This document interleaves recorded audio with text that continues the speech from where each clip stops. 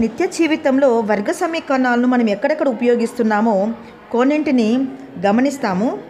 మరి ప్రయోగించబడినటువంటి రాకెట్ యొక్క మార్గమును తెలుసుకుంటలో మనం వర్గ సమీకరణాలని ఉపయోగిస్తాము.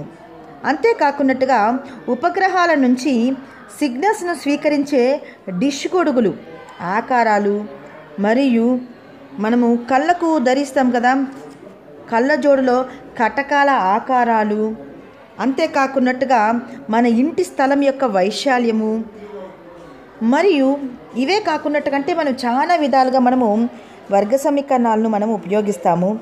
ఒక వాహనాలకు మనం బ్రేక్ వేసినప్పుడు అది ఆగే దూరమును గణించుటలో వర్గ సమీకరణాలను ఉపయోగిస్తాము. అంతేకాకున్నట్టుగా ఖగోళ వస్తువుల కక్ష మార్గాలు వర్గ సమీకరణాలచే నిర్వచించబడతాయి.